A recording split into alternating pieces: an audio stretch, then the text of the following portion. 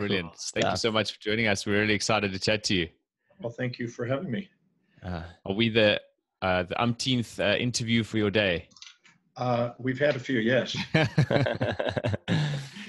Oh, you're certainly a machine at this, and yeah, we really appreciate your time. No problem. I look forward to it. Cool, man. thank you. So You got it, sorted.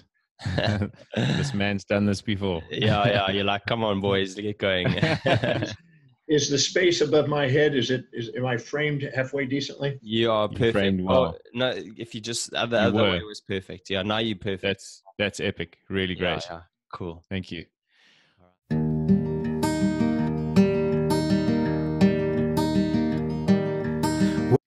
We are here with Dr. Demartini. Thank you so much for joining us today. We really appreciate it. Well, thank you for having me. I appreciate it too. So it's mutual appreciation. Great stuff. You have an absolutely wonderful team of people that have helped us set this up. So we just want to say thanks to them too for the kind emailing back and forth. Well, I've delegated so much that I appreciate all the people that are doing all those details. It's great. Yeah, they've been super kind. Like it's been great to work with them, and like I said, they probably help you a lot in getting your life organized. But just before we actually kick off, it's kind of like almost this chat is meant to happen because my dad's name is John Martin, and that's not too far from your name. So in some way we've been meant to chat with you. So it's cool to get this organized. Small world there. Exactly. I have a sister named Len who married a gentleman whose last name was Martin. So she went from Len Demartini to Len Martin. So. Oh, nice. That's cool. So, John, we actually met the first time. You probably won't remember, but you came to give a talk at the University of Johannesburg to the chiropractic students. Yes. Some time ago, and I think I was probably third year back then. And it was one of those chats that basically instantly shifted something inside of me and my thinking and my beliefs. So I always wanted just to say thanks for that. That was really special. I love speaking to the profession. I'm getting ready to do that in France in a couple of weeks.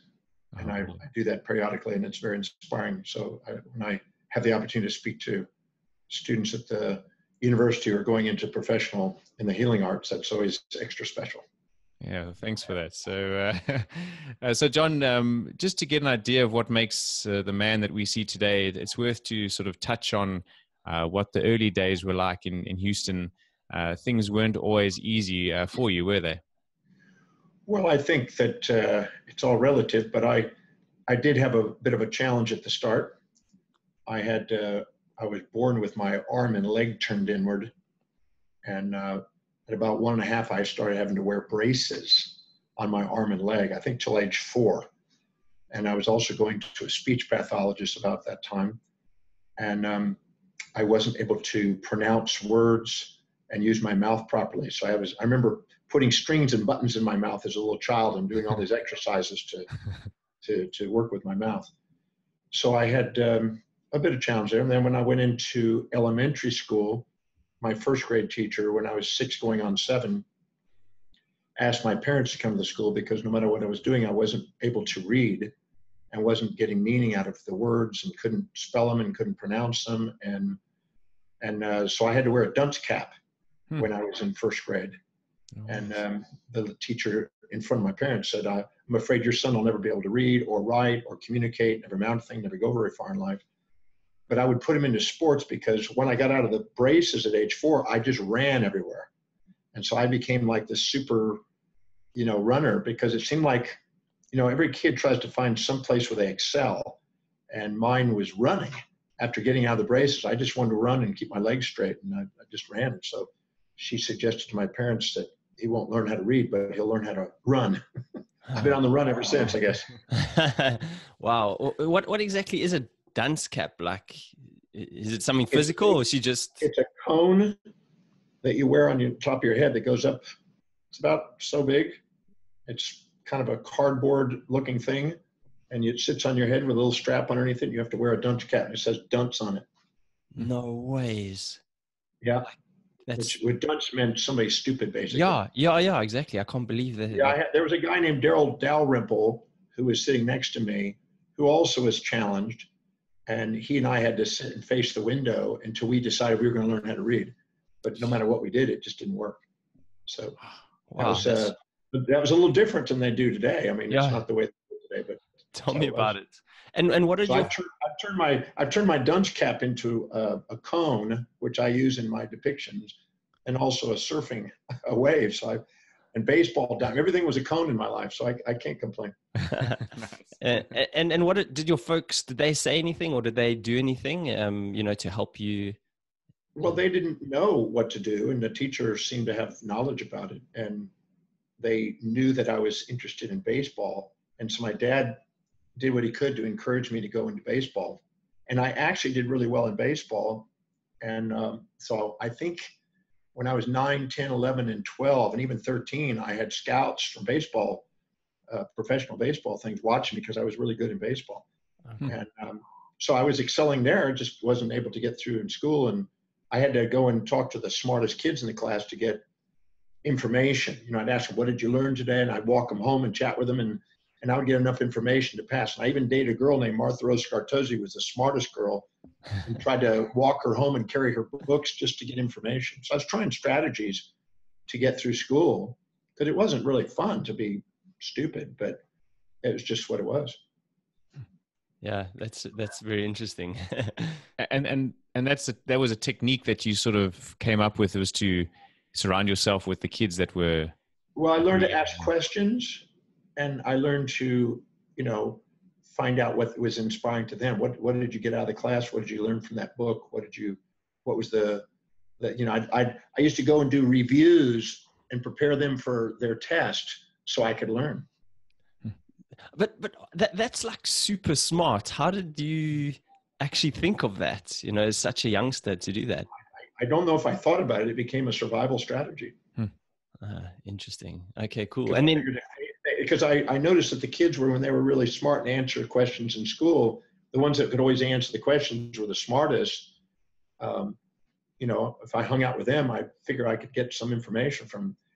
The reason that one of them hung out with me, Jerry, was because I was good in baseball, and so was he. So we bonded on that. We became friends, and then I could learn that way. The other one was more of an academic, and I didn't relate to him, but he was friendly to me. So that's how it worked. That's really cool. That's really cool. And then basically, I think by the age of 14, you were pretty much living on the streets as well. So what happened there, and how did you sort of deal with all that? Well, actually, I left home at 13. Wow. And it's kind of a bizarre, funny thing. My dad and I were playing in the barn. We had a pool table in the barn, and we were playing pool in the afternoon. And I said, well, I need to go and get cleaned up because I'm going into town. We live 13 miles away from the town, so I have to hitchhike or ride a bicycle or whatever to get in there. But he said, well, no, you've been out every night. You need to stay home tonight, son. And I told him, no, I'm going into town. We had a bit of a battle, and I didn't want to tell him that my best friend's parents were out of town, and there was a couple girls coming over to the house, and we had this thing planned, I didn't want to tell him that, because then it would probably curtail it, and I would look pretty stupid to the girls. So I didn't tell him that, so I just told him, well, I'm going into town. He said, well, if you go to town tonight, you don't come back. Wow. Okay. He wasn't really upset. It wasn't like kicking me out of the house. It was just sort of like a disciplinarian thing, because he wanted me at home. So I left, and I packed up my bag, and I became a street kid. And it wasn't because of any major argument, really. It wasn't major. It was just, he was just trying to be firm, trying to help me. And but I started to live on the streets. I got used to it. And then at 14, I left from Texas to go off to California. So I hitchhiked to California, which is a couple thousand miles, and then down into Mexico, which is another couple thousand miles south. And I went surfing, because I ended up dropping out of school and dropping out of baseball when my parents moved to the country. And I went into surfing, and I became an advocate for surfing big waves. I wanted to go to California, and then I wanted to go to Hawaii. So at 15, I went to Hawaii and lived on the North Shore till I was 18. Wow. Amazing. Courageous. Yeah, I loved sports, because And there was a guy that was living in a tent there that used to read to me, and I used to ask him to read to me, and I'm still friends with him. No way. Wow. He was telling my daughter in California last year, he said, you know, your dad used to ask me to read to him. It seemed so bizarre. I used to throw the magazine at him and say, well, you can read it. But he said, no, the way you read it, I told him, I said, the way you read it, it's inspiring to me. I like hearing it. And just because I couldn't read it. I could look at the pictures, but surf magazines and girl magazines about all I could look at. And but I couldn't read it. The words didn't make sense. So he used to read to me. And I got in the habit of having other people read for me. Jeebus. Yeah, things have certainly changed since then, haven't they? And you've read a lot of books. But anyway, so you talk about in life, like there's always like a positive and a negative to every situation. And when you were 17, you nearly died. But you see this as a blessing in disguise, don't you? Well, what was happening, I was, I guess you could say, expanding my consciousness through natural means. and there was a plant that grew there that had strychnine cyanide analogs in it. And it started accumulating. And at first, because I was surfing 11 hours a day on typical, 9 to 11 hours a day. Wow. And so everybody said, well, you know, when you're having spasms, because I started getting spasms to my toes, Charlie horses in my toes and fingers. Wow. And I thought, well, it's probably because I'm leaking electrolytes out and potassium. So I started eating bananas and nothing was helping. But it turned out that it was the strychnine was affecting my neuromuscular system. And it eventually stopped my diaphragm.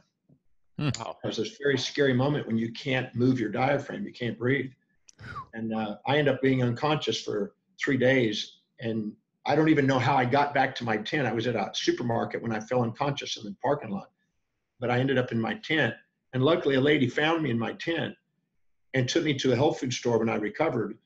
And that's where I learned about going to a little class where Paul Bragg was. And it was the night that I met Paul Bragg that my life changed.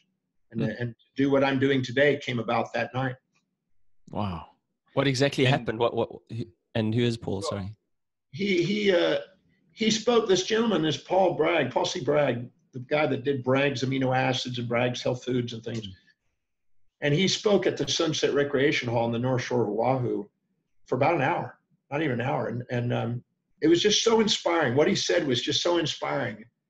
And that was the first night that I thought, after hearing him, that maybe I could overcome my learning problems and maybe I could learn to read and become intelligent. I never thought I was going to be an intelligent kid. I mean, surfing, I was good. Sports, I was good, but not academic kind of stuff. And I really didn't want to be stupid. I kind of wanted to be able to read like everybody else. I kind of wanted to do all that, but it just didn't seem to work. And it was too much effort. So I that night I made a kind of a decision. I saw a vision of what I wanted to do, which is painted in my office today, the vision. I made it a goal to overcome my learning problems.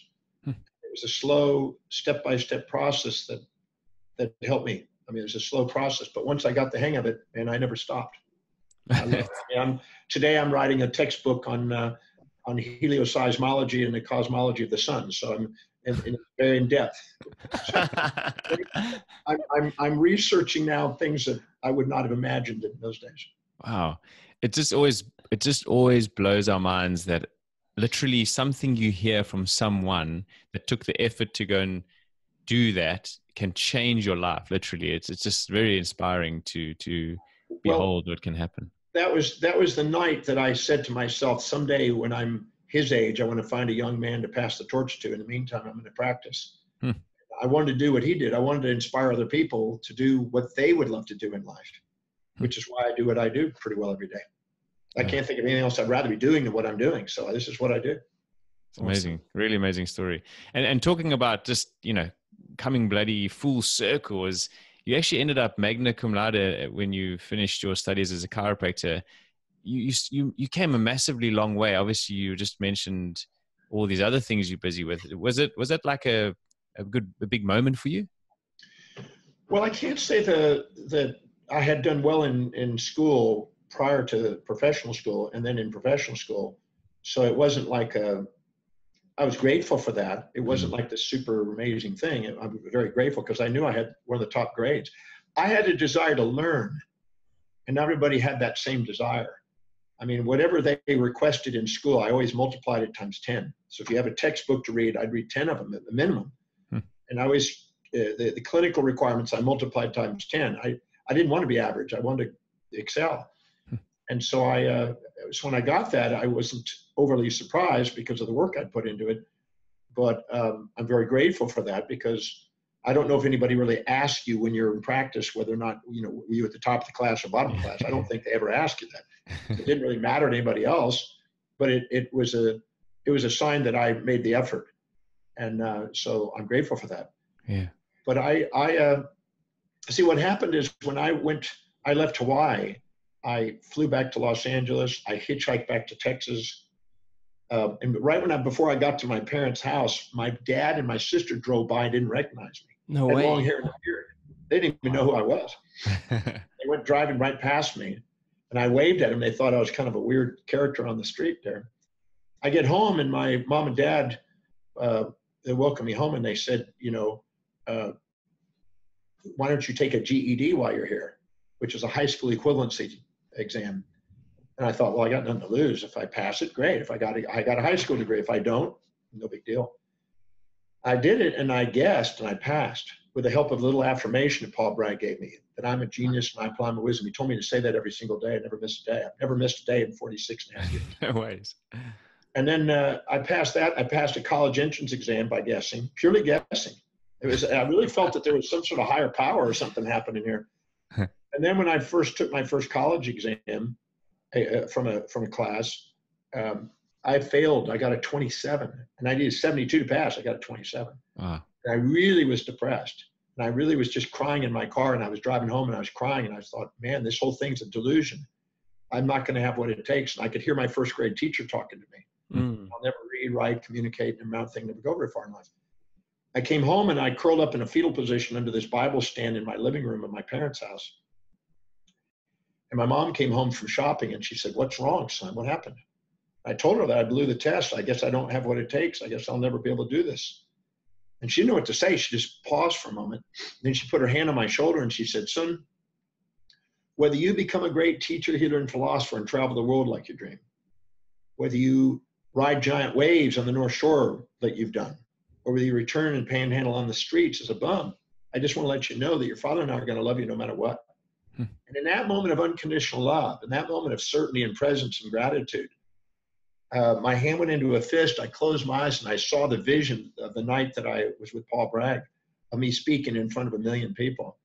And I said to myself, I'm going to master this thing called reading and studying and learning and teaching and healing and philosophy, and I'm going to do whatever it takes. I'm going to travel whatever distance and pay whatever price to give my service of love. I'm not going to let any human being on the face of the earth stop me, not even myself. And I made this commitment to myself. There was a no turning back moment. And I gave up, and I gave a hug to my mom, and I went into my room, and I got a dictionary out, and I started in the very beginning of it, and I started memorizing 30 words a day. And my mom tested me on this pronunciation, spelling, application, meaning, and using it in a sentence. And I really, really mastered 30 words a day. So at the end of 365 days, you've grown your vocabulary. Wow. And I just kept doing that. And for the next couple of years, I basically memorized much of that book. And my vocabulary grew, and I started passing school, and then I started excelling, and I started reading encyclopedias. I read 8 complete sets of encyclopedias and read everything I could get my hands on hours a day. When I was about to turn 19, my mom said, "What do you want for your birthday and for Christmas?" I was born on Thanksgiving Day. And she said, "What do you want?" And I said, "I want the greatest teachings on the face of the earth, the greatest writings that humanity's ever created from around the world, from the greatest minds." She looked at me, "You don't need a cheat coach?" And I said, "No, Mom, I want the greatest teachings on earth."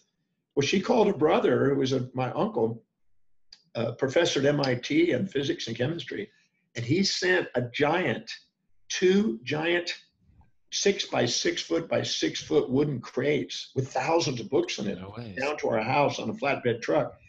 And they lowered it on the ground, and I took a crowbar and opened up and filled my room with books and just sat for 18 to 20 hours a day reading. The only time I wasn't reading there, I was reading on the way to school and reading on the way back. And I just lived in books. And I never stopped that, and I'm still reading every day. That's That's that's amazing. just incredible. Wow. All your folks and your mom sound like incredible people, and it's like it's so that having their backing and their love is so important, and it sounds like it really changed things for you. One thing which is super interesting, and you've said about it, you wanted to do things 10 times, you became a voracious reader. How do you get through so many books? I mean, it's incredible. And like, what else inspired you to read so many books? I mean, like, I think there's a story about you saying you can only read, like normal people can only read maybe like one book a month. And if you look at your whole life, that's not actually that many. So yeah, how do you speed read, and what other things are there behind you wanting to consume all this information? Well, I guess when you didn't think you ever would, and all of a sudden you realize you can, it's inspiring. And every day I asked what worked and what didn't work, and I documented what was making me read faster or slower.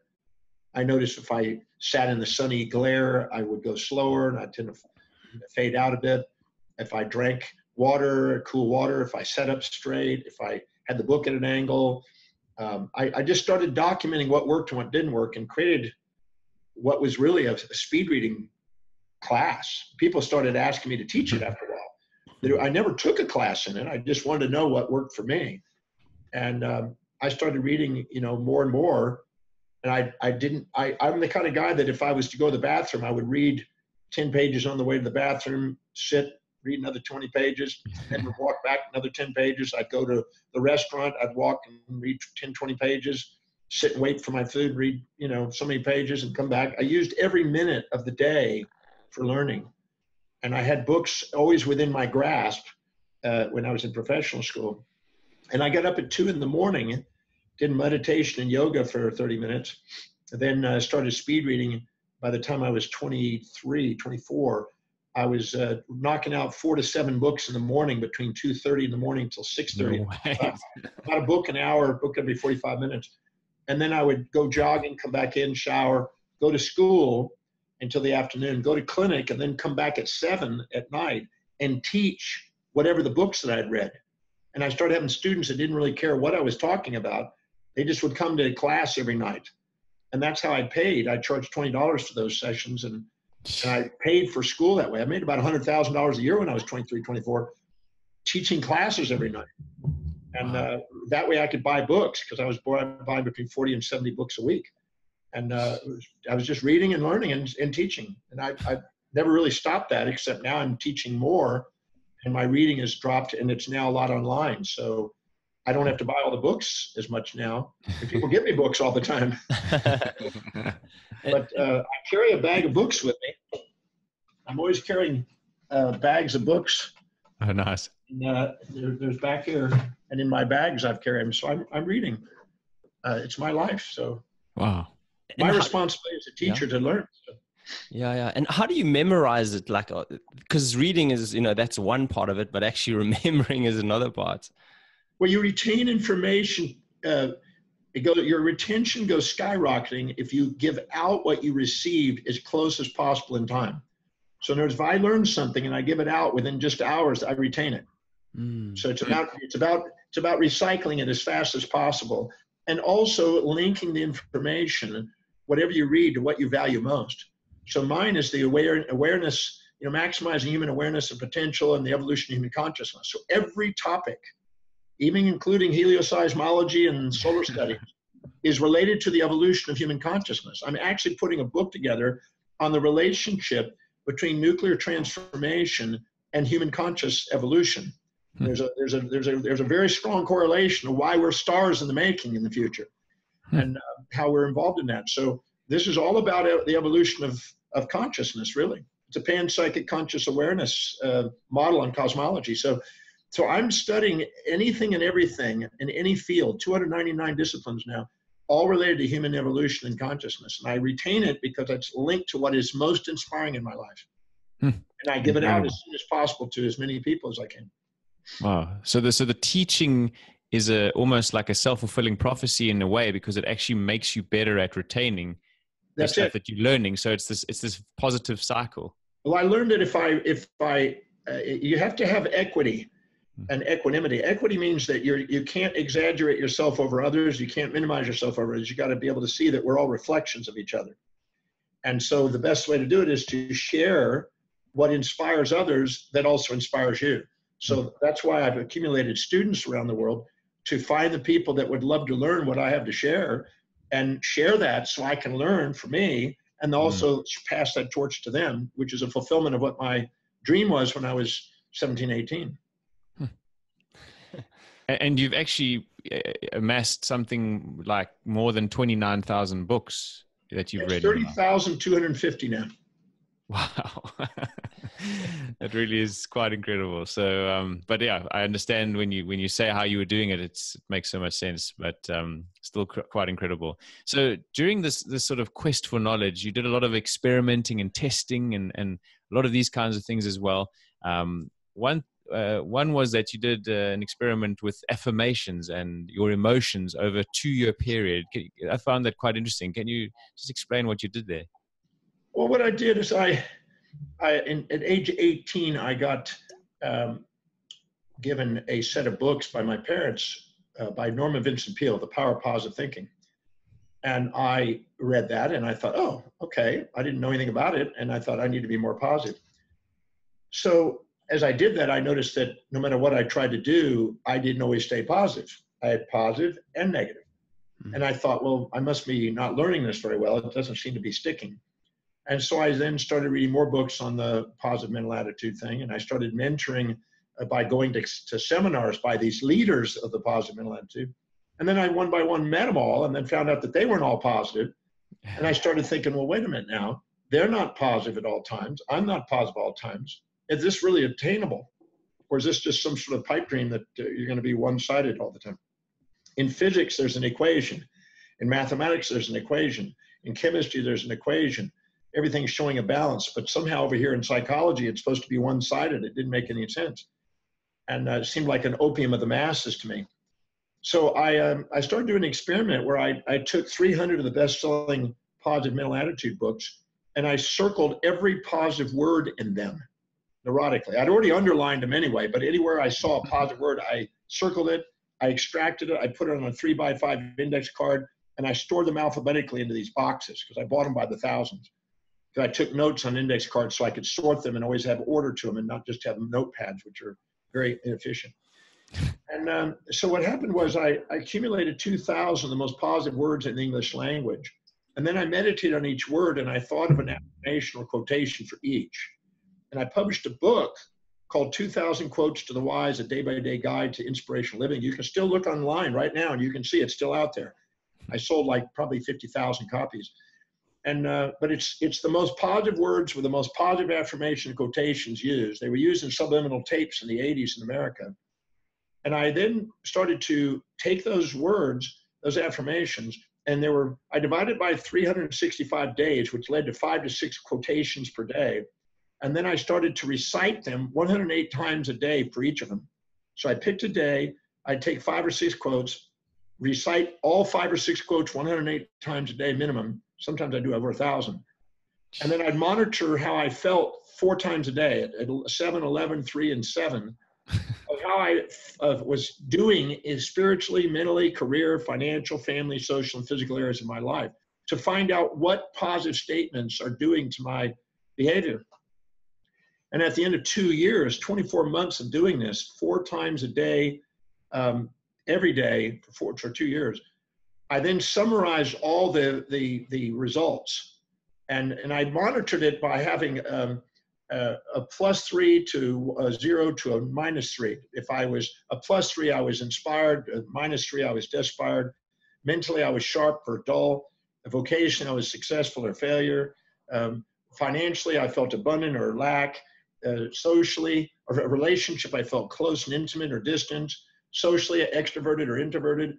And physically, I felt vital or, drained or whatever. And I monitored these things on a +3 to -3 basis to see the fluctuations throughout the day and throughout the week and month for the 2 years. And then I summarized all the results at the end, and they came out 0. And I was blown away because I realized that all my ups had downs and all my downs had ups. And they were, sometimes I go up, up, up, down, down, down, down, up, down, down, up, up, up, up, down, up, down, down, down. I was fluctuating like this, and the net result was 0. And then I realized that I just spent 12 years of my life, 10 years, this started at age 28 to 30, I did this. 12 years of my life is trying to be a one-sided person. I was trying to get rid of half of myself. And a person doesn't need to get rid of half themselves to love themselves.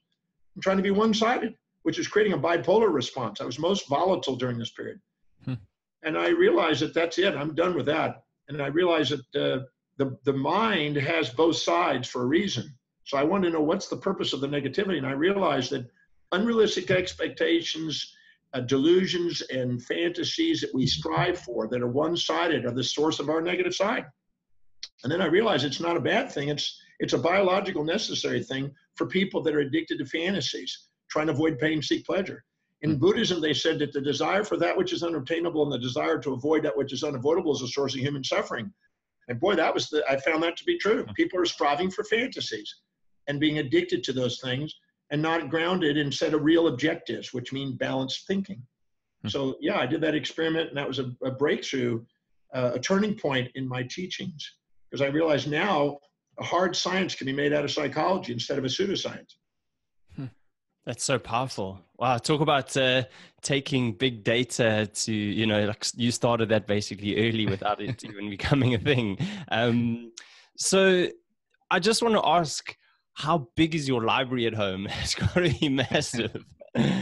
Well, actually now I sold 11,000 of my books to one student, another 8,000 to another, 4,000 to another. So there's probably another 8 or so thousand sitting in their office.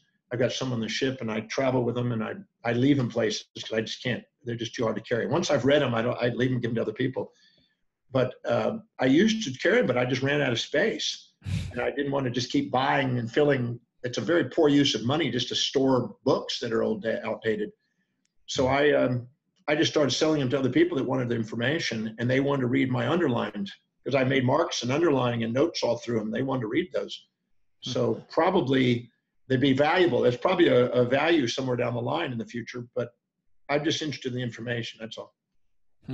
And have you switched over to like audio books, or are you still like more a physical kind of man? I listen to some audiobooks here and there, but I'm not against that. I listen to YouTubes, and I'm learning whatever way I can, but I still love reading, books, and I still love reading online. I read a vast amount online now.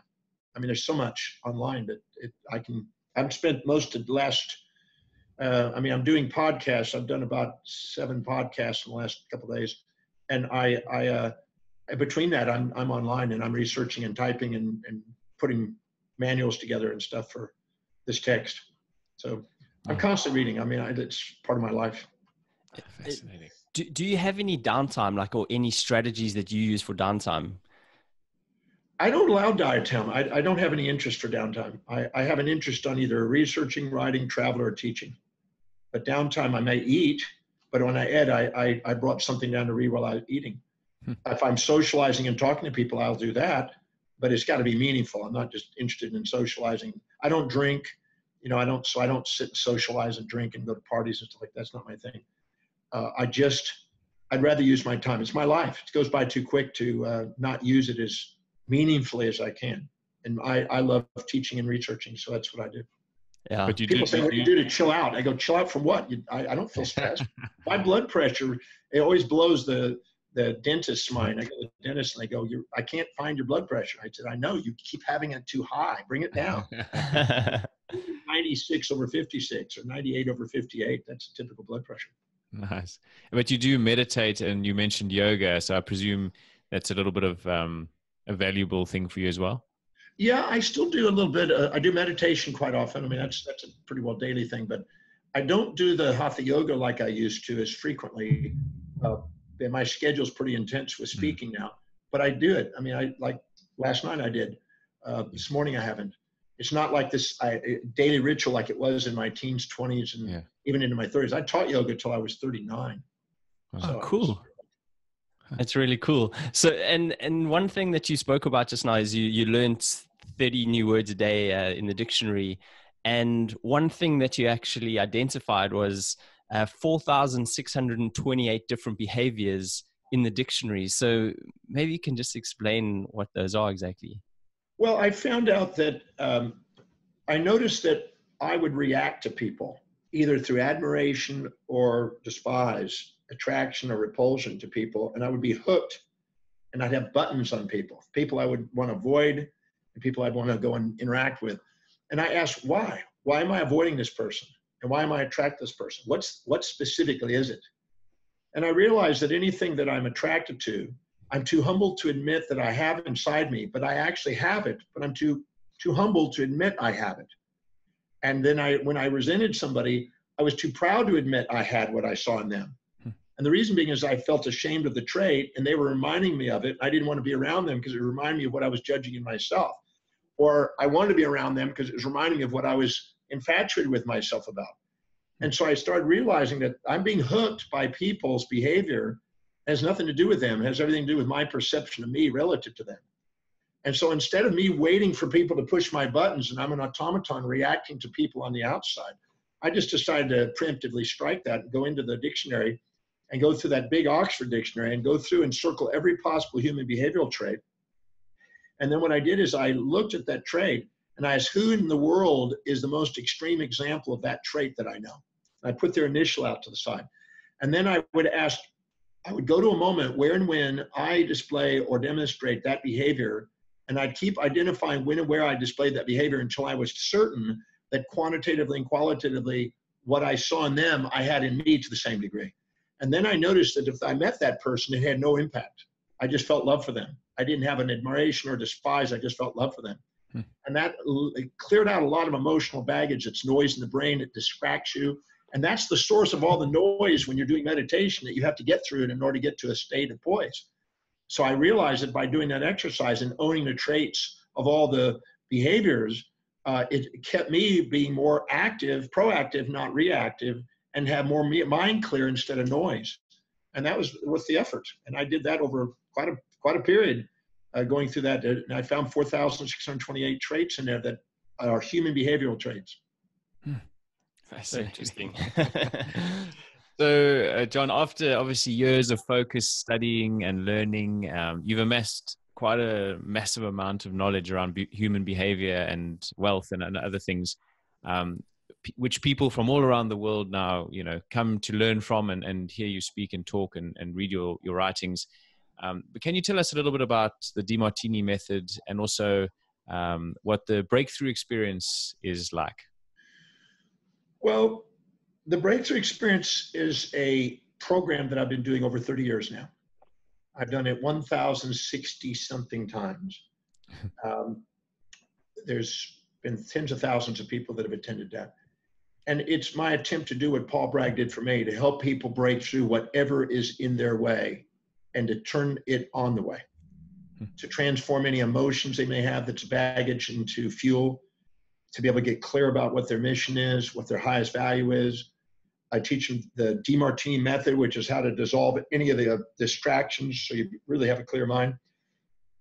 And just helping people do something extraordinary with their life. Now, the Demartini method is a methodical series of questions that help you discover the hidden order in your apparent chaos in life. So anything that you have an emotion about that you're not grateful and feeling tears of gratitude and love for, it transforms whatever you perceive it to be into something you're grateful and have love for. And so once you have gratitude and love, you're fueled. And until then, you're emotionally distracted.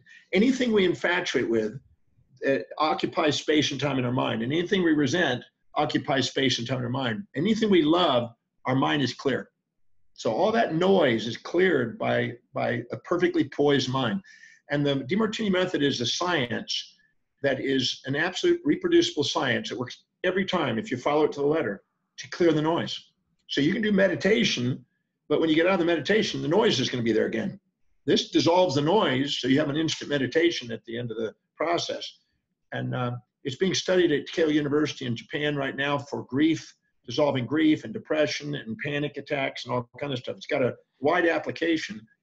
And it is a science that I've been working on since I was 18, since I studied Paul Dirac's work on particle and nanoparticles. I put an analog together on human psychology, and it's really, really an amazing piece of work that I'm very grateful that I've been able to develop, because it served a lot of people and it serves anybody that uses it. Wow. I can imagine it. That's, like you said, that's what inspires you. That's what gives you energy every single day. Just seeing these changes in people, it's rather amazing. The most amazing thing that I get to do usually occurs on Saturday night at the Breakthrough Experience, when I get to watch somebody transform their perceptions into thank yous. I mean, there's people come in there with plateaus in business, plateaus in economic development, plateaus in relationship issues. They're wanting to blame stories of people, their mom and their dad or their family or their spouse or who knows what, social issues, whatever the people come in there with, that they've got an emotional baggage about. We methodically go through there, and when they're done, there's just a tear of gratitude. There's absolutely nothing that was out of order. It helps people discover the hidden order, the implicate order in their apparent chaos. And that is worth a lot. I mean, people of all different, it helps resolve health problems.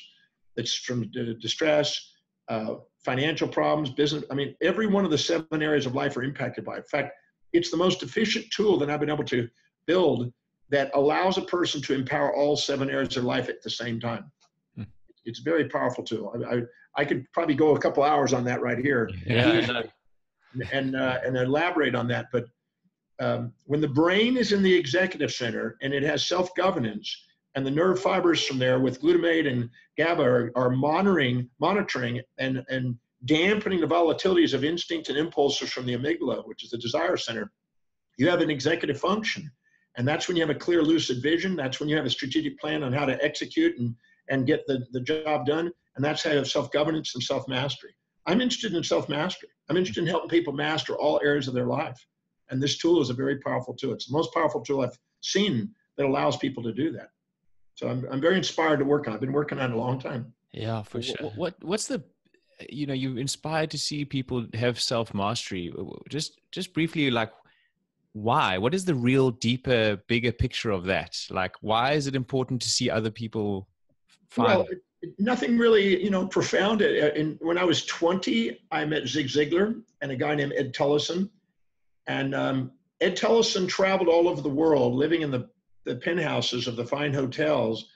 And he did programs. And I modeled part of my life after that, because I lived full-time traveling, either on my ship or while I'm in hotels. I travel full-time. You don't live in one place. I'm constantly traveling around the world. World is home. And Zig Ziglar, both of them said that, if you want to help other people get what they want to get in life, they help you get what you want to get in life. It's a fair exchange. You have to serve people and to get rewards. So I'm not altruistic and I'm just doing it for the sake of other people. I'm not narcissistic. I'm not doing it for just me. I found that you have to have equity between those two. And if I help other people master lives, I get to master mine. And I love to do that for me. And it exemplifies and inspires them. And it works in a two-way street. So I don't have a one-sided reason for doing it. It's not altruistic. It's not like I want to sacrifice for others or sacrifice them for me. I just want to do what I love doing and help other people who are inspired to do that, do the same. And it's not for everybody. It's for people who want to go and master their life. And most people say they do, but not everybody really has the desire to do that. It's just like everybody says, I want to be financially independent, but less than 1% actually do. They just want to say that. It's not what we say, it's what we actually live. Yeah. Interesting. What's it like? What was Zig Ziglar like? Because I've been inspired by his videos and stuff too, and he seems like the most charismatic, cool guy. What was he like? Yeah, charisma is not what somebody has. It's what you perceive they have when they are communicating in a way that you feel your values are being filled. Okay. And he definitely did that.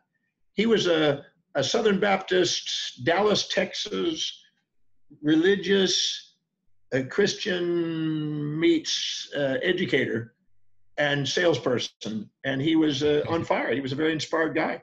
And when you were around him, you made you think and it made you want to act. So he was very great at what he did.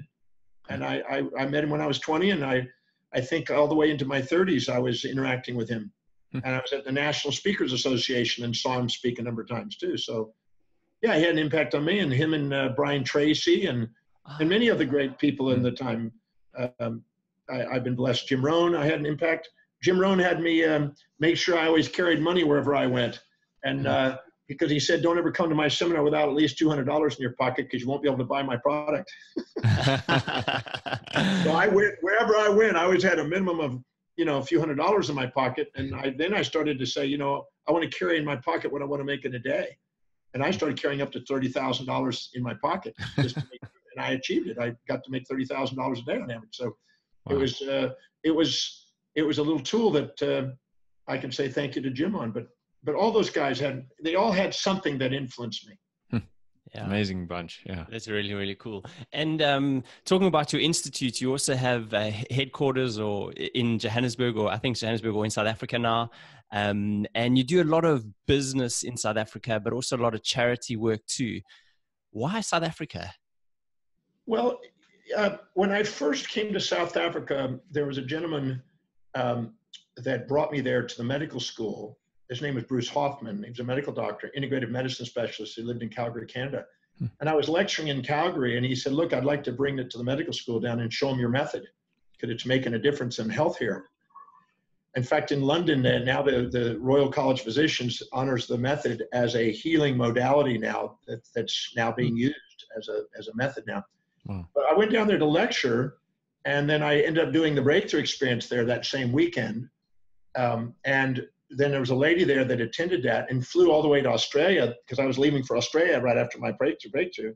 And she said, I'm going to follow you there. And she came to a 7-day program, the Prophecy One experience. And at that program, she said, if I bring you back to South Africa, will you keep coming if I get people there for you? And I said, well, if you get enough people and pay my fees, then great. And she did. And then we ended up kind of partnering there. And then she, has an office there at the Pivot in Johannesburg, near Montecasino. And we've been there, I guess, 15 plus years now, about 15 years. And yeah, she's done a great job. Her name is Clarissa, and she's done a lot there. We have a Houston office, which is original headquarters. And we also have an office in Johannesburg, which does quite a bit of the work we do around the world today. They're doing a lot of the technology and the internet work and all the social media and everything else there. Awesome. That's cool. Wow. And any particular reason for doing some like charity work in South Africa as well? Well, it's not because I'm necessarily this charitable guy, but it really started with being able to speak to youth, because, Paul Bragg came and did a talk that impacted my life. And so when I got teenagers in front of me, that's extra special. It's like I get to do what I said to do, I would want to do that day. So I've done a lot for classes and education for schools in South Africa. We got a big project coming up right now with a lovely lady, Tony Luck, that's, I think she's got 50,000 kids that we're going to be doing something for. I'm not sure the details of it, but that's in motion. But we've done things for the Board of Education there to help inspire kids. And we did Young Adults Inspire Destiny program. I did things in prisons there. We did things for the municipalities. There's various projects that come along as I go. Whenever I have availability and the time and everything else, I grab it. I mean, it's meaningful to me and it's meaningful to them, and we both win out of it. So I can't say I'm exactly a philanthropist only by any means, but I do philanthropy work in that way. I mainly bring it with education. That's my main form of philanthropy, is educating people. That's the biggest. I do money things too, but most of it's education. I figure that feed them for a fish, you give them a fish for the day and you feed them for a day, teach them how to fish, you feed them for a lifetime. And I'm more in line to educate and share education. That's the greatest thing I've seen to help inequalities of any form in society is education. So I'm involved in that. Yeah, we couldn't agree more with you there, and it's great that you do that work. And hey, you came to the University of Johannesburg for free and inspired a bunch of students back in the day. So I've seen it firsthand, that your kindness with that. So that's great. And you've spoken so many places. You've actually also been on Larry King and Oprah and a number of other things. Like these must be really quite interesting experiences, going speaking to big productions like that. Well, I've done, the biggest thing I've done recently was 250 million people out of Russia, and it goes to 180 countries. and it's all the Russian people, diaspora around the world, that listen to it. I didn't even know that it existed, but they contacted me. And it's interesting. I was in Florida, and they flew a crew from Moscow. They had a producer in Moscow and a director in Los Angeles, and they're all on some sort of a Skype or something, and they're all monitoring the whole thing from Florida. It's amazing what technology does today. Normally you'd have this massive team. It was all done very efficiently. And but it was a documentary, not exactly a documentary, but part of a documentary that was an hour long, that is a thing about what I'm doing in the world. And so that's those type of things. And Larry King reaches about 99 million people. These shows help me reach more people. And I just did a CNN one for about 20 million the other day. So I get the opportunities to reach people on larger scales by these mediums. And so I do everything I can. I do podcasts, I do presentations, one-on-ones. I like them all. One-on-ones, I get real cases that I get to use for my teaching, inspiring people in large audiences I love. And I love doing workshops to help people transform their lives. And I also love doing media. So I do whatever the day brings, I do it. You're a very inspiring man, and yeah, we're very thankful for you. So one of the things, like, which you have some opinions on, is like, people could potentially see you as like a guru, but you aren't like necessarily a fan of people being put on a pedestal. Why is that? Well, I mean, I guess I'm a teacher. I'm a human being. I work and to read and learn as much as I can. I like sharing that.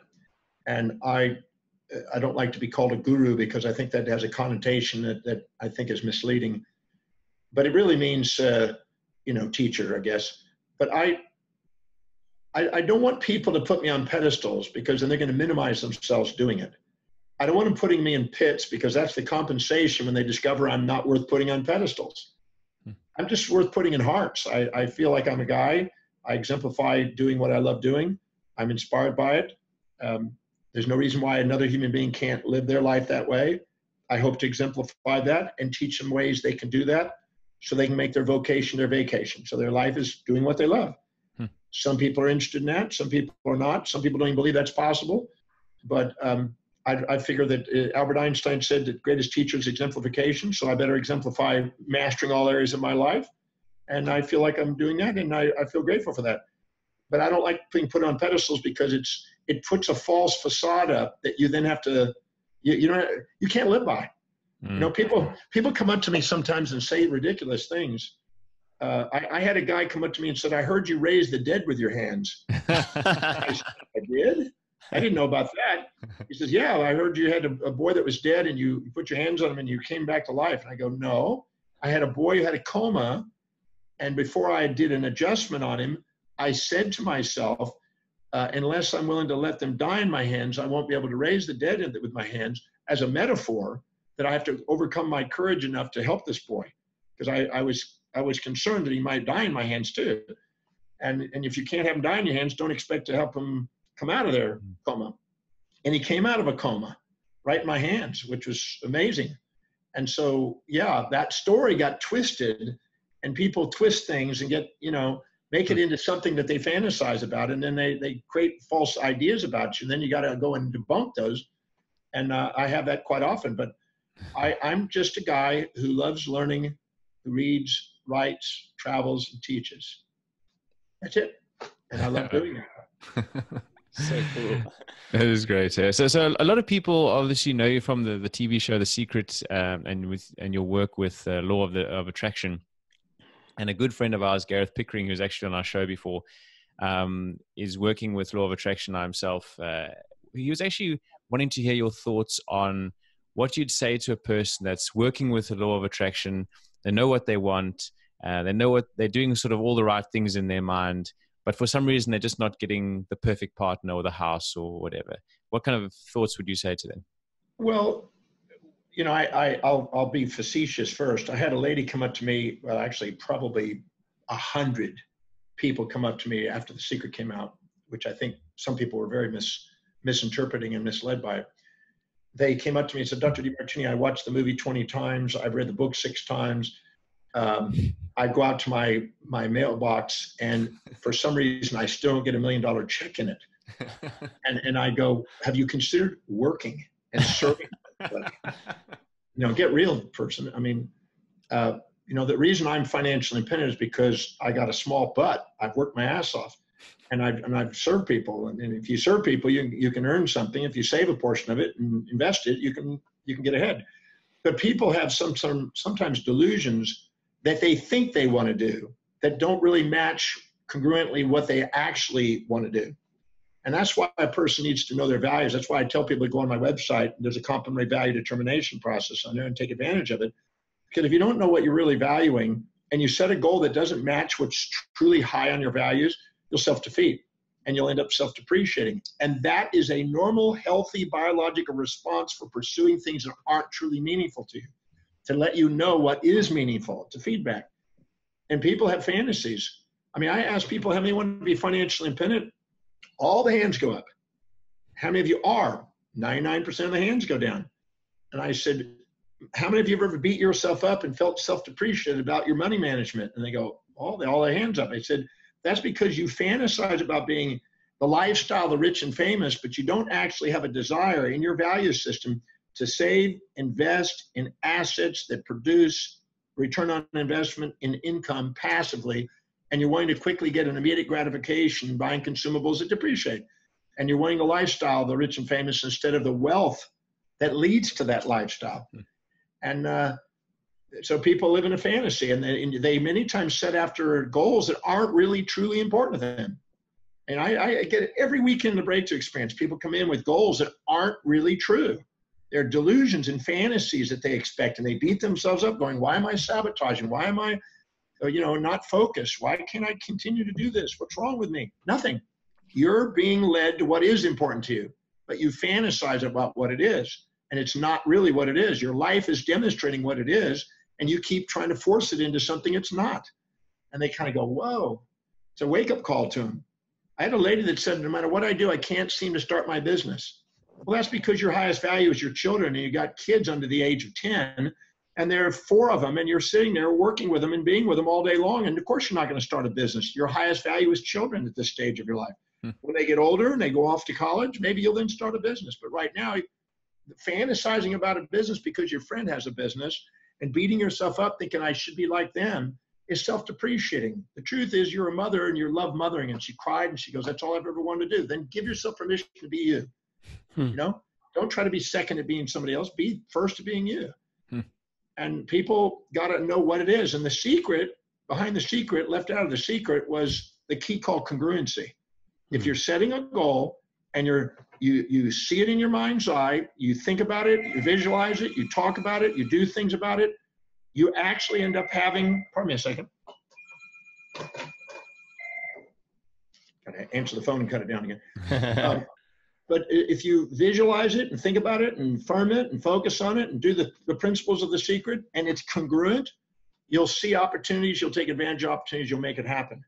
But if it's not really important to you, you'll undermine it because you're trying to be somebody you're not. Yeah, wow. So valuable. So valuable, definitely. And do you have any thoughts on purpose versus passion?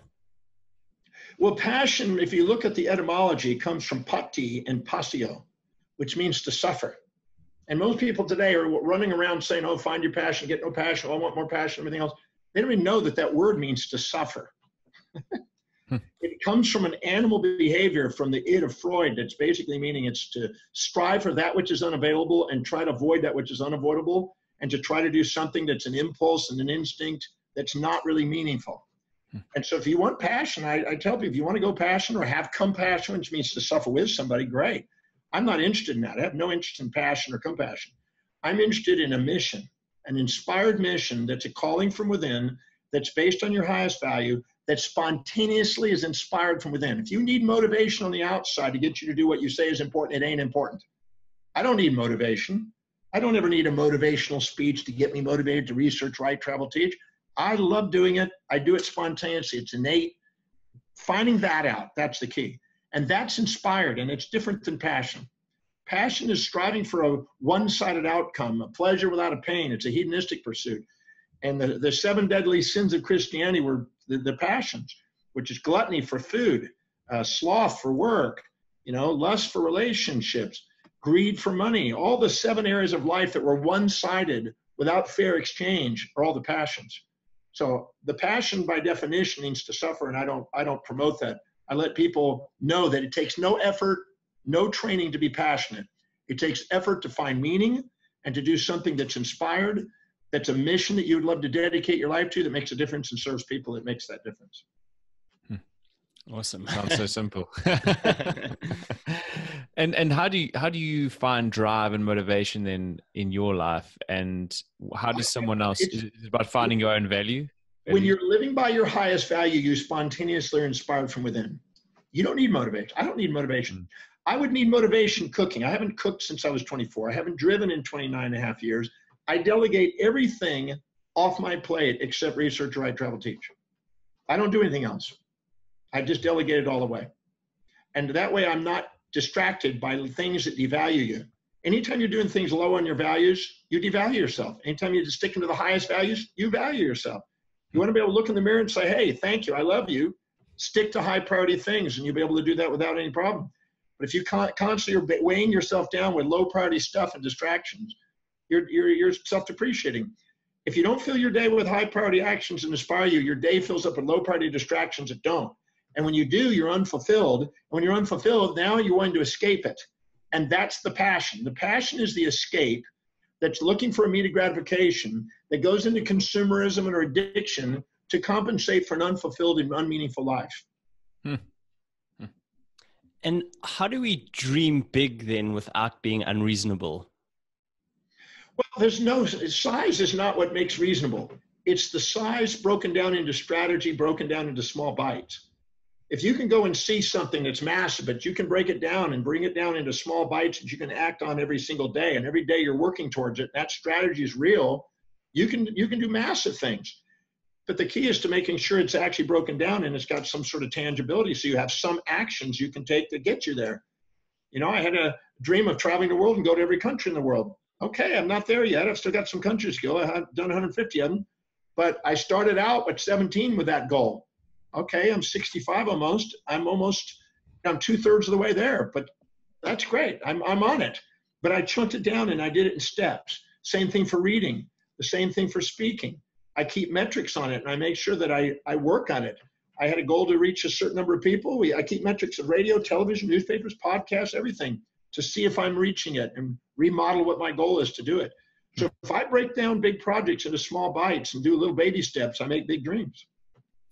How do you keep track of everything? Like you mentioned early on, like you have like these small notes when you read, but you've just consumed such a vast amount of information and everything. How do you keep track? Is it digital? Is it physical?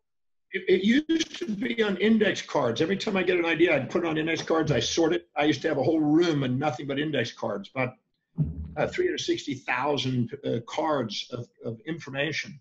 But wow. What happened is I then went on to computer, and I hired a person who was 19 years old that typed 80 to 100 words a minute, and she typed some of that all into a computer, and I have now all that on computer. And now I know exactly where all that information is here. So I know where to go to get what information. I know where to put it. So if you don't have organized knowledge, you don't have power. You have to organize the knowledge as you glean it. So if I'm reading something or learning something or listening to something, I'll make sure that I either type it right away or put it in some sort of index card and store it away. That way I don't lose information. And I know where things are. I have it sorted in my mind. There's not one thing that I could learn that doesn't have a place on my computer.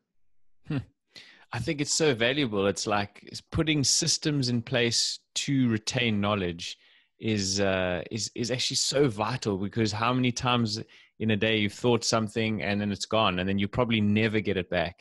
And if that happens over a lifetime, just think of the loss of knowledge. Well, that's sort of what I looked at in my life. I used the index card. They were fabulous back until the computer came out in the 80s. And then I started using a computer. Now they have sorting systems, so I can just type stuff now. Now I can speed read a book, put symbols on the side of the pages. I can have somebody, I can hand it to a person. They can type everything that I underline. All the symbols will sort, and they'll go into the thing, and then they'll send that to me, and I'll sort it back into my files. And I'll know where everything is that way. So I got it down to a pretty good science. because it's my responsibility to learn. I mean, that's what I did. And then you'll teach it like half an hour later.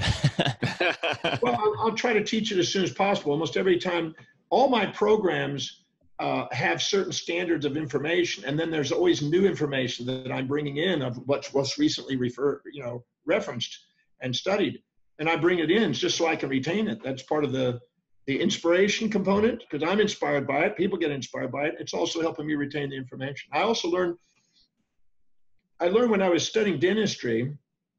I did two things. I was studying cancer and oncology, and I was studying dentistry, and I was studying chiropractic at the same time. And what was interesting was when I was doing dentistry, I was devouring books on it, everything I could get in Houston. And then I was lecturing to a Tri-County Dental Association conference. And out of it, a guy asked me a question. I had no idea I knew the answer, but it just came pouring out of me. And I realized I had a photographic image of the information out of a book when they asked. I didn't know I had the information. So that's when I realized that just go ahead and put it in visually and not limit what you've learned to your conscious knowledge. If you only learn by what you consciously know, you're going to blow out a whole lot of information and slow down your learning. Your unconscious has a vast amount of information that when you need it and when it's purposeful will surface out of your unconscious and come right forward as you need it.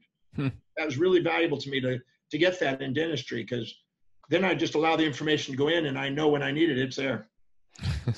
So I'm sure you have people go, but Dr. Demartini, you have like a photographic memory and you just, you're lucky you're one of those people. What do you say to people that say that to you? You didn't know me when I was younger. People come up to you and say, oh, you're gifted. I said, really? Why don't you try, let's see, the breakthrough experience I've done 1,065 or so times. It's 26 hours each. That's 28,000 hours I put into one program. That's not even all the research behind it. That's just the delivering of it. Well, if you put 28,000 hours into something, I'm sure I'll put 30,000 hours into the next couple of years. Okay, you're going to get proficient at it after a while. So you learn something and people think it's a gift. No, it's not. It's work and it's effort. Like Michelangelo, when they asked him, how did you do this? This is amazing. You're a genius. He goes, you have no idea how many hours I put into this thing. Mm-hmm. So I don't like to call people gifted. I like to call people hardworking. There was a little boy that I saw in a video called Genius the other day. He started doing the piano at 1.5 years old. At 2.5, he was already doing amazing stuff on it. And he was listening 20 hours a day almost to music. His father was making him listen to piano music 20 hours a day. So then when all of a sudden he's doing concert piano at 7 and traveling around the during concert piano performances, they think, oh, he's gifted. He's a child prodigy. Well, not when you put in the hours the kid put in, when he's at his peak of his learning and when he's a little baby. And this kid was learning the piano and to play the piano, any piece on the piano, because he's heard it numerous times, the best and the greatest classical pieces of music that's ever been written. So if we feed our minds full of great information, we get things out of our mind. Powerful. I think Mozart had a similar story. I think just hours and hours and hours, and everyone thought meanwhile, it was just literally his dad was a real taskmaster and made him. I was the taskmaster because whatever they asked me to do in school, I always 10 times did at minimum. And I wanted to know it because I wanted to know it. I didn't want to pass. I didn't give a crap about a test. The test meant nothing to me because a test to me were like minuscule, insignificant, almost insult. I remember I went into a neurology class in Dr. Nash's class, and he gave us like, I think 50 questions. You get 2 points each, and it had A, B, C, D, E, F, or G, or whatever, you know what I mean? A if it's this, B if it's this, C if it's this and this kind of thing. And so I read more books on neurology than anybody in the class. And I went in there and I said, B according to so-and-so, apps is obsolete, outdated, cross out. D, this and this person according to so-and-so. I put in G and H. This is, and I redid the test and I sent it back to the guy and he failed me. What? Dr. Nash failed me in the class and he said, I came to him and I brought 49 books on neurology with little pieces of paper on the pages for reference. And I came up to him with a box of these books, 49, 2 boxes, 49 books. And I came into his office And I said, you failed me. And he said, of course I failed. You can't answer a test like that. I said, well, I'm going to challenge you and I'm going to dare you because you don't have the power to tell me what I can't do in my class. And he's like, who are you? I mean, what is this? And I said, here's my references. Get my test out. I'm going to put my reference and I'm going to challenge you because you're just a guy that's read one textbook. I know neurology apparently more than you did. And I challenged him. And he looked at that. He said, I thought you were joking. These are serious answers. I said, yeah, here's my references. Wow. He sat there. He goes, I had no friggin' idea this is what you were doing. I thought you were playing games with me. And I said, no, I came here to learn neurology. I didn't come here to play games. And these references are solid. And you don't have a right to tell me I don't pass the test. He said, you're placed out of my class. And then about 3 weeks later, he got busted for having sex with one of the students. Wow. And got suspended. And he called me and he says, can you teach my class? I got to teach the class. No ways. I did that in neurology, embryology, pathology. I did it in different classes. And I thought, I'd rather know more than the class. So when I take the class, it's just in review. But I didn't do it for test. I did it because I wanted to know the information because I was thinking I have real patients I'm going to be serving and I need that information to serve people with. And Dr. Demartini, is there something that you've dreamed of doing for a long time that you haven't? Well, I still haven't gone to every country, so I'm still working on new countries every year. I want to do it organically. I live on a ship called the World that travels around the world. That gives me an opportunity to go to those countries, but I still want to speak there. So when I was in Antarctica, I got to speak on the ship in Antarctica to the residents and to some guests. But I also went out in a little bitty boat, a little Zodiac, rubber kind of raft thing. I went up to the shore. There were about 5 million penguins as far as you could see. And I did a black tie presentation and spoke to all the penguins. I got a picture taken so I could at least acknowledge that I spoke to the residents of Antarctica. Love it. So cool. That's so cool. And maybe can you tell us a little bit about this ship? It sounds fascinating. And then also, is there any favorite destinations? I know it's almost impossible to pick one to be in so many places. I don't really care where I go. I just love traveling. They're all great as far as every city I've been in, there's something unique. I mean, some are maybe a little flat, but most of them are inspiring, and countries you get to meet people in different cultures. And so the ship is just the best address I've been able to find for what I want in life. It just circumnavigates the world. It goes to every major place, wherever there's a port, anywhere, whether it goes up a river or whether it's in the sea or an ocean, it doesn't matter. It goes from the Arctic to the Antarctic and goes everywhere. And it's just the best address I've been able to find for what I do. I'm not on there that often. I'm mainly traveling and speaking, and I'm in hotels most of the time. And I love that too. People say, how can you live in a hotel? Really easy. I push a button, they take my clothes, they give me my food, they clean my place, and I get to work. So it's quite easy. And people go, well, you're very peculiar. And I go, great, thank you. Perfect. Yeah. But like, how do you stay healthy? Like, because I mean, eating hotel food and whatever, I'm sure maybe, how do you do that? I don't know. I mean, I had a plain yogurt this morning, a beautiful Concord grapes, because they know me here and they'll get me some grapes, and some multi-grain bread. And I had some quinoa and brown rice and avocado and a bit of fish and some carrots and some vegetables at lunch today. I have no problem getting food wherever I go. I've not had any problem getting decent food as I travel.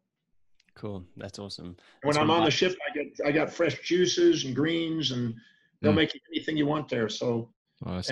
Usually when I'm in cities, I know where there's little places and nooks to get fresh vegetable juices and things of this nature and natural food. So I'm pretty good, I think. I don't think there's a problem there. Yeah, cool. And just one of the things that you talk a fair amount about is wealth. What is a good first step towards creating personal wealth? Well, you're not going to create financial wealth. Everybody's got wealth. It's the wealth of their children, the wealth of their knowledge, the wealth of these things. But financial wealth will require that you have a high value on wealth building, financial wealth building, because money circulates through the economy from those who value it least to those who value it most. And if you don't value money, and if you don't value serving people, and you don't value building wealth, it's not going to happen. If you have a value on buying things more so than putting money into assets, you're not going to get ahead financially. So first you have to have a value on it. And I tell people that if you don't have a high enough value on wealth, it's going to go to somebody else's hands. The second thing is to make sure that you conservatively invest it. And many people want immediate gratification. They want a quick fix on getting rich overnight. And I watch people, rise and fall back and start over again doing that. And I'm the old tortoise and the hare. I'm the tortoise. I just kept saving and investing and saving and investing and saving and investing for 36 years, going on the 37 years now. And I've gotten financially independent. Financial independent to me means living how you want to live with absolute never having to work a day in your life, even though you love working. I love working. I don't have to. I could live on my ship for 100 years and live on a couple $1 million a year and do nothing. And but that would be boring. I wouldn't be using my talents. I would rather do what I love doing and do what is inspiring to me and do that for a living and get paid for it. And then have a cause for building more wealth that I want to do something with, a legacy that I want to build with it. Superpower. That's really fascinating. But talking about business here, just a little bit, you mentioned motivation earlier, but what helps your staff and yourself be engaged? Well, if you hire, nobody goes to work for the sake of a company. They go to work to fulfill what they value most. If they can't see how the job duties they take are helping them get what they want, they're not going to be engaged. But if they can see how it's going to help them get what they want, they're very engaged. So when you hire somebody, you want to know what their highest values are, and you want to be able to ask them a question. Here's the job description. Here's the job responsibilities. How is doing each of these going to help you fulfill what's most important to you? If they can't answer that fluently, congruently, don't hire them, because they're not going to be able to be engaged. You're going to have to micromanage them and distract, and you won't be able to go on and delegate and get on with your mission. You'll be micromanaging and having to push them uphill. But if you get somebody that's engaged, you're freed. Boom, you take care of it. I don't even know half the stuff that goes on. I don't even have a desire to know some of the stuff. It's their specialty. They do it. My job is do what I do. Their job is do what they do, and let them go do it. I stay out of their hair. But do you still hire them, or do you get? I haven't hired somebody in 30 years. I've had people to do that for me. Okay, and have you ever have you had to fire people though? Not really. I had somebody else that takes care of that. Okay. I research, write, travel, teach since I was 30. That's so great. That's so great. Mary Kay, I lectured to Mary Kay at Mary Kay Cosmetics when I was 30 years old. And I went up to her and I asked her, what advice could you give me? And she said, every day, write down the 6 or 7 highest priority action steps you can do today that can help you fulfill your dreams. So I started doing that on index card. And then what I did is I accumulated those cards and looked at what was common to all the things that were highest priority for the day. And it came up research, write, travel, teach. So then I delegated everything off my plate. And then I made a list of everything I was doing in a day. I looked at what it produced per hour, what was the meaning percentage it had, what cost would it take to delegate that item, and how much time was spent. And I went and prioritized it, and layer by layer by layer, I delegated everything except research, write, travel, teach. So I don't do anything else. I'm useless. I think I'll challenge that last word you said there. I jokingly say, even with my girlfriend, I delegate lovemaking to specialists. I said, if I got you Hugh Jackman today, would you still love me? And she goes, yes, I'd love you, honey. Classic. So the greatest amount of growth happens at the border of support and challenge. Can you tell us a little bit more about that? Yeah, so let's say that somebody comes up to you and gives you what you want, when you want, every time you want, and makes it easy on you, and you don't have any responsibilities that in your life. You're like a child that's spoiled. It's not going to grow. It's going to be juvenilely dependent and not going to be precociously independent. It's the child that's challenged that grows. When you give them accountabilities, responsibilities, etc. I was blessed when I was 9 years old. My dad, I went to him to ask if I could, earn some money because I wanted to buy a baseball and a glove and some bat. And he said, well, did you mow the yard? Yeah. Did you edge the sidewalk? Yeah. Did you do the hedges? Yeah. Did you clean the garage? Yeah. Did you clean your room? Yeah. Did you clear out the gutters? Yeah. And he made a list of all the things around the house I could do, and they're all done. He said, well, I don't have anything else that needs to be done, and I'm not going to pay you for doing something I don't need. If you want to earn money, go to the neighbors. So I started going to the neighbors and started earning money with the neighbors using the equipment in the garage. And I bought baseball glove and bat and stuff. My dad saw that. And he goes, where'd you get the stuff that you bought? And I said, well, I did neighbor work. And he goes, what equipment did you use? And I said, well, in the garage. He said, well, I got to teach you about depreciation schedules. So he started back charging me for all the work I'd done. Oh man, I owe money now. And then for gasoline and everything. And I said, well, okay. And then I was doing yards and I was saving a portion, paying off my dad, I eventually got 9 kids working for me to do all the work. And I was selling the deals and then, making profits and then giving my dad his portion and this and buying it. I would make probably an equivalent of about $800 a day back in 1963. And my dad saw that and he was kind of thinking, well, wow, you're resourceful. But he said, but you're not saving your money. You're buying stuff. You got to learn to save your money and invest it. So he bought me a coin collection set and a piggy bank. And believe it or not, that piggy bank is sitting in my drawer in my office on the 52nd floor in Houston, Texas, in Williams Tower. It sits there just to the right. It has never been opened since 1963. The original coins that I stuck in there that summer is in that piggy bank. I've never opened it as a metaphor to think long term. Wow. That's 50 years ago, or almost 50, well, almost, no, whatever, 63. That's 55 years ago. And what's interesting is that metaphor got me into thinking later in about saving and investing. But my dad then said, now that you've learned to save and invest and make money and do that, he wanted me to be an entrepreneur because he knew I couldn't do it in school. I was never going to go finish school. And he says, I'm now going to start charging you for clothing, room, and rent and food. And he charged me $7.50 a week to live there. So I had to pay, $30, $1 a day to live at my house at that time. And you were how old? I was 9. 9. I'll tell you what, I'm very grateful. I'm very grateful for that because that was probably the best thing my dad could ever do for me, to make me accountable. Now, I left home, not because I was angry with my dad. I love my parents. It's just, I just wanted to meet that girl. And that was a high value when you're 13, your testosterone's kicking in. And, but I said, okay, I'm going to be independent. My dad said, I've taught you everything you need to know by age 7, and you're going to be independent. You're going to be a little, street smart kid. Okay. I did live on the streets and I was street smart. I had a few close calls a few times, but I wouldn't trade that for any education. That was a very powerful education for me. Wow. And that street smarts stands you in good stead when you're in Johannesburg. So that's good. Yeah, there's lots of it there. But I don't have compassion for the people. I know that sounds odd because that means I'm suffering with them because I'm wounded from my own past. See, what happens is if you're wounded from your past and you were hurt and then you see somebody that's going through what you went, you go, oh, I was hurt, you must be hurt. And then, oh, I want to help you. I see that whatever they're going through, I come from a different perspective and I try to inspire them and say, this is a strategy. There's all kind of other strategies. Let's use the most efficient. And I don't sit there and go, oh, you poor thing. I go, hey, you have a capacity to do something extraordinary with your life. Let's go figure out how to do it. Amazing. So we're almost coming to the end here. And I just wanted to ask a question about love. So is there such a thing as unconditional love? Absolutely. There's every weekend in the Breakthrough Experience, a person who does the Demartini method to completion has a moment of unconditional love where they don't look up, they don't look down, they look across, their heart is open, they got tears in their eyes, there's true gratitude for the person. Now, no one stays there.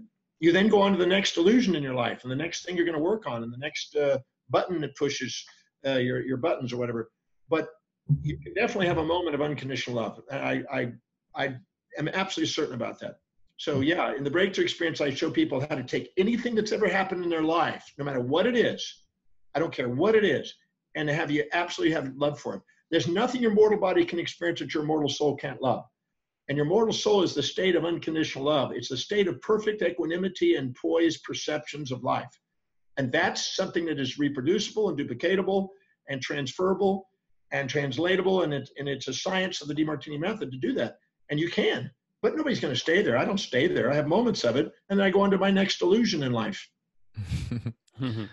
And, wow, you're such an inspiring guy. Seriously, thanks so much for this chat. I guess, what do you have coming up in the future? in terms of your seminars and conferences and any other like new work that you have. You mentioned you're writing a book, and how can people get in touch with you? Well, there's lots of things going on. I mean, right now we're in the middle of a project in Tokyo at the Keio University on the method, the Demartini method, as it relates to grief. We've done a pilot there. It's going to get 100% results so far on it. That's going to be published, it looks like, thanks to Professor Maeno and Shogun. They're there. I have an opportunity right now. They're working at raising funds for a movie they want to do on my life. A gentleman out of Spain, demartinimovie.com, I think, demartinimovie.com, demartinimovie.com, I think it's what it's called. And there's also, I've had 5 offers to do Netflix series, so those are kind of cool. I don't know who is going to end up being the one to do it. We have to wait till the movie's finished to do it, though. But that's kind of interesting. I've got a new book that's coming out that's going to be on the sun, on the relationship between the evolution of consciousness to the sun. And life in the cosmos, you might say. And then I've also got another book that's going to be starting in October on grief, my method on grief that's involved. And I'm getting new opportunities. We're breaking grounds in different countries with speaking opportunities that I'm blessed to be a part of. And I'm just researching and trying to learn and do what I can. I've had the opportunity to meet so many amazing people and work with so many amazing people that I can't complain. It's a great life I've been blessed. And so yeah, I'm just keep working and doing what I love doing. It's amazing. Okay. Sorry, Craig. I just want to. What's like, after you've written this book, what is the next thing you kind of want to research and you're interested in? Well, I'm finishing up this one book on the sun because that's a series of 10 2-volume sets. It's 20-volume series that I put together. Sure. But then I'll be working on I've got my long-term 21-year correspondence course that I want to update. So I'm going to be updating that next. And I'll put this book on that. And I'm going to put a book out on the Demartini method because I want people to know about that. I want that to be a part of a legacy. That's about to come online any day, any week now. There'll be the method itself that's actually going to be online so people can work on it on their apps and things. And no, I'm going to be working on whatever. I won't stop learning and reading and writing. I mean, that's just what I love doing. I'll be doing that. And I'm doing podcasts and anything that can disseminate information and help me challenge myself to learn. I'm open to. That's what I do. And as far as getting a hold of me, you can get hold of me on drdemartini.com. My website is just simply drdemartini.com, drdemartini.com. And that has a vast amount of information. You could sit down and go into the media there and watch radio shows, TV shows, media, magazine, hundreds and hundreds. I mean, we've got thousands of magazine articles in there. And then there's also YouTube channels and there's inspirational materials. And also the events where I am around the world and the webinars we're doing and the online. And there's all kind of stuff there that can keep people busy learning. Yeah, we'll definitely link to all of that. There's a lot there, so really great. And the value determination. I want people to do the value determination because it will help their life. Great. Yeah. So we have another question. It's our last question for you, John. And what does being ridiculously human mean to you? Well, it depends on the context, obviously, but ridiculously human means could be either way. You could imagine it as being ridiculous and being, somebody that's just not rational, or you could see it as somebody that's stepping out of the normal box of conformity and going out and doing something extraordinary on planet Earth. And people will call you ridiculous because you're way ahead of the curve. I mean, I'm sure that when Elon Musk has said, oh, we're going to go to Mars, we're going to build a spacecraft that goes up and comes back down, they thought that's ridiculous. Maybe not so. I just saw a video today that came in on my space research center that showed it going up and coming back down. Both pieces came down and landed perfectly. So here's a guy that they thought was ridiculous that's proving them in the dark ages. So ridiculous could have two meanings. Yeah. I choose to see it because of this podcast as being ridiculous enough to believe that you can do extraordinary things and giving yourself permission to do it, and then proving that through exemplification that which you thought was ridiculous or the others thought was ridiculous became something that changed the world. Awesome stuff. So just to finish off, seriously, I just want to say, like, a massive thank you for coming on the show, and for being such a normal guy. Like, you know what I mean? Like you just come across as just the nicest person. And like you said, there should be no levels and things like that, but people always assume things. And it's so nice. It's so nice that you just talk and you say, like, you know, normal things, and you just treat us like really like cool, normal blokes. So thank you so much for doing that. And you've really, really inspired me as a person, like to really take my learnings another layer deeper, and to just get more traction in terms of what I actually do. Because yeah, it's just been so inspiring listening to you. I have a bookshelf of books here, and probably 60 books that are unread, because I don't know, I just like consuming books. But now I really want to go and learn how to speed read and how to, you know, retain that information, and just share that too as well. Cause like, yeah, you just really inspired me to actually be a better human. I found many years ago that the wise thing to do is to prioritize your reading. And I found that the highest priority reading for me was to go to the originators of each of the disciplines and ologies who actually founded them, because they were original people that were stepping out of the box and giving themselves permission to create something original. I wanted to surround myself with the people that were the most original, so I have the most inspiration to create original ideas that serve humanity. So prioritize what you do if you're going to read, and delegate things that aren't inspiring, or link them to what is inspiring, so you maximize the reading and use it to the greatest capacity. Yeah, that's great. And then the last bit is like also just around like prioritizing what's important in your life, you know, and getting people to do things that you don't necessarily want to do. So thank you so much for the lessons. Thank you so much for the chats. I'm inspired to do your breakthrough experience, definitely. And I think you've got one coming up in London. And if not, you mentioned the online one, so I'm definitely going to be doing that. So thanks you. Yeah, I've got one in Los Angeles, I've got one in London, I've got one in Dublin, I've got one in Johannesburg, I've got one here in Sydney, one in Melbourne. We do them around the world, Denver, Houston. I just did them in New York and Toronto and Calgary and Tokyo. I do 43 a year breakthroughs somewhere in the world, but my website has the locations. Beautiful. And just real briefly from my side, John, listen, I can't echo strongly enough what Gareth said. It's just been absolutely inspiring. From the day I saw you in that lecture hall in Johannesburg to now, you've been an inspiration. And actually, what you'd mentioned earlier, your memory doesn't always serve you correctly. And I'd kind of had a different image of you. And it's actually refreshingly good now, even better than I remember, because of what Gareth mentioned, just being such a straightforward person.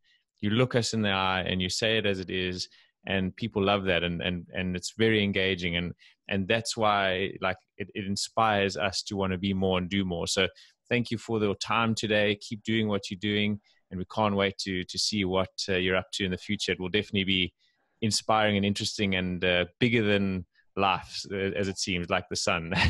Well, thank you, and I appreciate the opportunity to share with new people, and we'll break bread wherever we meet up. Yeah. And just come up and just say, hey, da-da-da, because I won't always know everybody in the audience. And great. And if you want to do another interview sometime, just let us know. Awesome. Beautiful. Thank you so much. Appreciate it. Thank you so much. Have a wonderful afternoon in Sydney. Thank you. Thank you all. Both of you. Thank you. Take care. Bye. See you later, man. Yeah. Cheers. Okay. Bye-bye. Bye. Bye.